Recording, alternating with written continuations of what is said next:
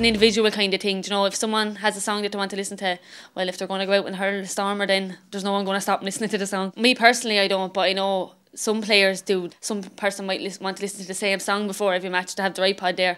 But I suppose as a team as a whole, we don't really have anything special we do. It's just kind of getting focused and getting ready to go out and prepare for the game. You have to have your sense of humour too. Like, you know, we'll have the crack going up on the bus, but then once we hit the dressing room, then it's kind of time to start focusing on what we want to achieve.